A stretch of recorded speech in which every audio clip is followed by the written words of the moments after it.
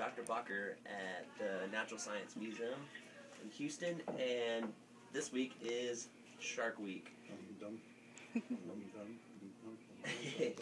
And so we got the megalodon jaw being built upstairs, and it's also known as giant tooth. These 7-inch serrated. They're way big. You got to hold them, I assume? I have not yet. You haven't? No. Well, you've got to go up and do it. They're surprised because they're huge. Big when you go back in size. But the saw edge is exceedingly fine. I expected a great big ragged saw edge because these things ate whales and elephants and whatever else. But a very fine saw. We don't know why.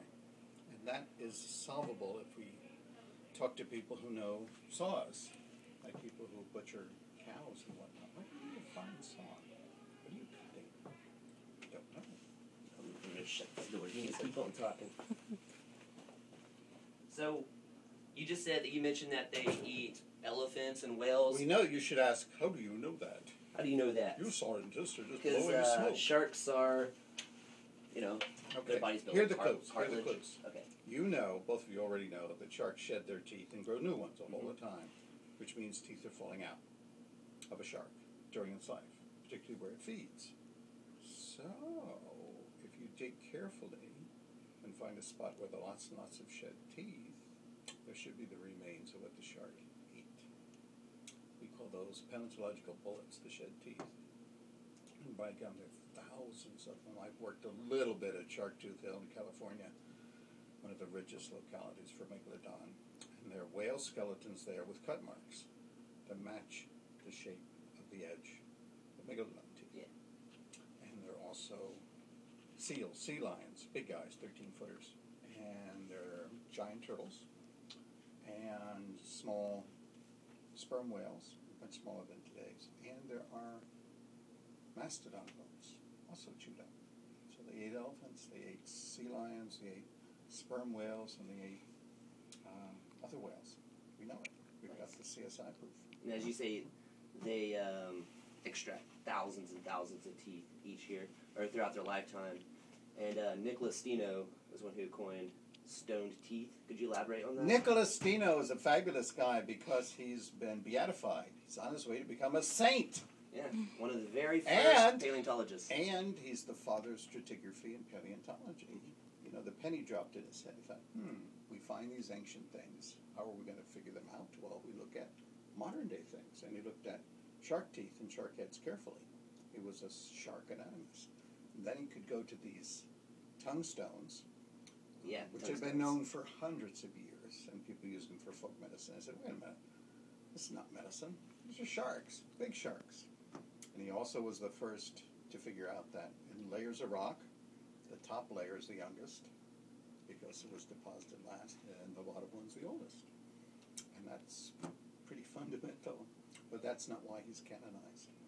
He's canonized because after being a Protestant scientist for a long time, he got sick and tired of watching Protestants fight with each other, Calvinists, anti-Calvinists, and he said, I've got to do my part to unite all of Christianity, so he joined the Catholic Church, and the Pope appointed him to a committee to reform the Vatican hierarchy, bureaucracy, and that's what killed him. He spent the last decades of his life trying to reform bureaucracy. If you look at his portraits, he gets thinner and thinner and thinner. Why? Because of meetings, meeting after meeting after meeting. Which I find interesting about Steno is that, he is, in the 1600s, he was, the very first paleontologist. Yep. And then 200 years later, there's, Richard Owen, who coined Dinosauria. He did indeed, although dinosaurs have been found much earlier, probably by 1660, people in Oxfordshire. It took 200 years for them to... Well, dinosaurs are a bit of a puzzle because they mixed some things that lizards have. Like they had steak knife teeth, too, meat-eating dinosaurs. And yet their bones were hollow like giant birds, and their hips were really strong like giant mammals, and it really puzzled people until finally they realized these were things that don't exist today, combining all those features. But Steno, man, he's going to be a saint. Very nice. Congratulations, Steno. So, with you makes you want to be a Catholic, doesn't it? Possibly. There's more than that. The Good food, good music, good art. Sure. Music. I'll listen to MXPX. Okay, so you say with the reptiles puzzled everyone. There are over 400 species of sharks, and they're being cold-blooded. But then No, they're not. No, they're not. No, That's I know. what's That's so what cool. I was about to say. That's what I The was about to sharks say. are not all cold-blooded. Yeah, that's what I was just about to say. I'm that. sorry. With the Do great it again. I'll act surprised. Yes, okay, go ahead. no, with the great white shark being Take two. the great white shark, as well as the thrasher shark and a couple Poor others. beagle. And what? Poor beagle shark. Yeah. Mackerel shark. And so was the megalodon shark also warm-blooded with it? Probably. The problem with the megalodon is we have nothing but the teeth. We don't have the jaws, we don't have the brain case, we don't have the fins, and that's tough. For a long time, it was assumed they were like white sharks, maybe just a really big white shark. Analysis of the teeth indicates maybe not. Maybe they belong to a whole different family. Maybe. The reason some sharks are warm-blooded is they're constantly swimming, and the heat released by the muscles in swimming is retained in the body by counter-current exchangers. That is, the hot blood in capillaries like this, and the cold blood coming from colder tissue across like that.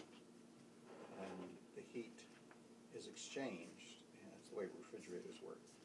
And a shark constantly swimming, like a mackerel shark or a white shark, can keep its body temperature up quite a few degrees above the water temperature. Now, if the white shark did that, it would be warm-blooded, as long as it was active. Whether it was or not, boy, that's tough. Right now we can't tell. Not yet. So if someone would just find a white shark with the cartilage preserved, no one has. Well, I feel like convergent evolution describes the acquisition of the same biological trait in related lineages. All the time. How closely related are great whites and megalodons? No one knows. No one knows. Though when I was in college, they were in the same genus. Carcharodon megalodon was what we called the megalodon. Well, Carcharodon is the group of species that include the white shark. If you call it Carcharodon megalodon, you're saying it's really closely related to the white shark. Yeah. Real close. They're like this. Most shark specialists don't do that. They say Carcharodon, the white shark's in one family, lots of species. Megalodon's in another family, and they're two different branches of the shark family tree, and they ain't that close. Very interesting. And with lions, they have 600 psi's, and the shark that you're building up there, it's got over 1 ton of. You could bite a school bus in half. School bus in half. A school bus full of kids. It's just a great big sardine can for a megalodon. Wow, bite it, shake it. Well, if it had hands, shake it. And It's way big. with them being, the most powerful But sea why is the creatures. saw so fine? I know about saws. My grandfather was a carpenter. I don't get it. That's still being puzzled of. Yeah. Then with having such powerful jaws, they can just thrash you some, but not having. I think, although they're powerful, they're precision tools still, because they're finely serrated. If they're coarsely serrated, Yeah, I've it seen would the be serrated. like a ripping saw. My grandfather used to call it. You cut with the grain, and you cut really fast, big teeth. A fine saw is for cutting across the grain, something that's difficult to cut. What were they cutting?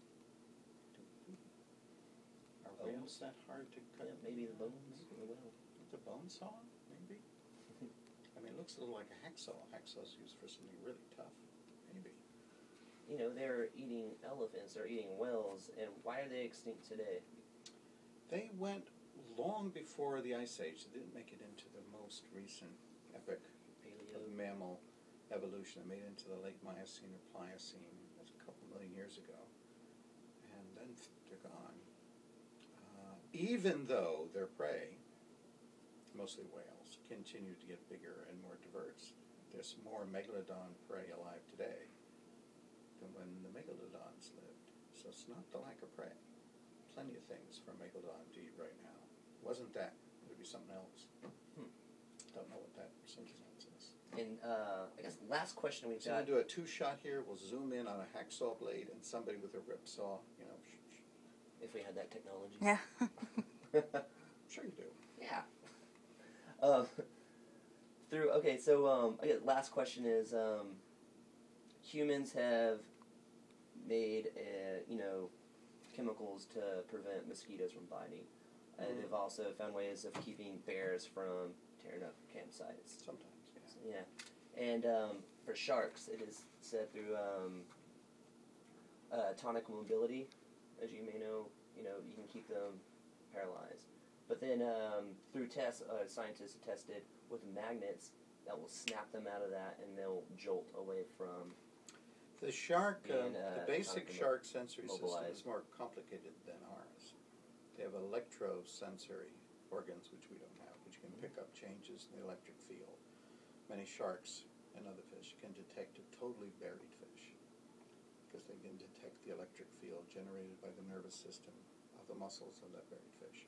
They also have pressure-sensitive cells, the lateral line system, which detect pressure waves in the water, very delicate ones. And many fish, probably sharks too, actually get a mental picture of a moving object entirely through the pressure waves. Whether it's big or little, whether it has a long skinny tail or lots of feet. So they have all of that, plus the regular sense of smell, plus pretty good eyesight, plus basic hearing, major compression waves through the water. They have all of that. And most devices to repel sharks try to overload one system or the other. Even so, the best way to avoid being bit is don't water. Go there. Don't go there. But say one had to go in the water and they still existed, into magnets. How big would that magnet be to repel a megalodon? Well, again, the magnet device hasn't been tested on many species of shark. They're sharks. Yeah, megalodon belongs to a family that's a different group of species from whites and porbeagles and threshers and hammerheads and makos, the species that will attack people. Makos. You Don't know yet. You just don't. Get No, in the other thing is, megalodon's much too big to worry about you. You're not worth the effort of trying to catch you. There's a built-in loss of maneuverability the bigger you get, which is why lions don't chase mice unless they're bored. Because the mouse will turn this way and the lion's going swat, swat, swat, swat. It might be fun, but you can't catch enough mice as a lion to make it worthwhile. We're just too small. Opposed to the whale shark eating. Yeah, the whale shark has a strainer, has a sieve to take out little plankton, tiny fishes, and invertebrates. Megalodon's going after very big objects. It would not chase you if it saw you in the Full water. of kids. Right, and I think the picture's best if they all have a green checked uniform from the local St. Stino Academy of Science and the Dance. Very cool. No, you don't have to worry about megalodon. Baby megalodon, maybe, but Awesome. baby Very would probably be. Well, we don't know that either. Yeah, We don't know whether they laid eggs or whether they had live birth, as many sharks do. That's called viviparous, or Yeah. Many sharks have live birth, and the number and size of the young varies. Did megalodon have many small young, or just a few pups? pups. And shark kids are And called did they pups. eat each other, or? Depends on Yes. the food availability. Was there a pseudoplacentas? Some sharks actually have a connection between the mom, bloodstream, and the developing embryo. And potentially you could have a newborn megalodon that was very big and very mature. Don't know. Actually, the guys who collect megalodon teeth may have the data. They may have the minimum size of a megalodon tooth, which would give you probably the birth size. Nice. That's lovely. Interesting. So, with all this Shark Week talk, what are you, besides building a jaw, are you doing anything to celebrate Shark Week? We are indeed. We'll be giving programs all this week, and then a week from Saturday on the 13th, there's a big members' night to celebrate all things paleontological sharks Very cool. and other sharks, and to mention on the finback first land animal to have saw-edged teeth, and T-Rex with saw-edged teeth, and raptors, and we'll bring in lots of saws. This is what I did. Talk to people who Check out have my- saws.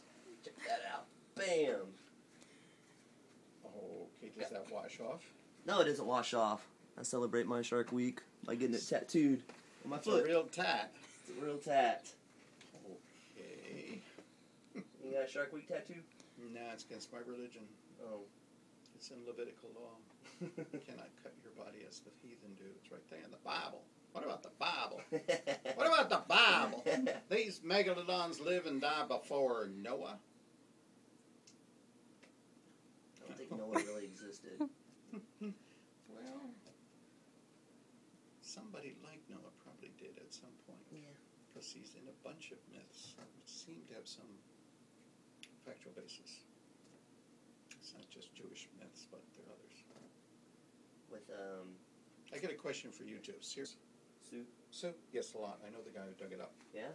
Yeah. I read the book. It's amazing. I like it. Yeah, the Black Hills folks, Peter Larson, they're wonderful folks. And they were just railroaded by a corrupt legal system in South Dakota, by a really inefficient judge.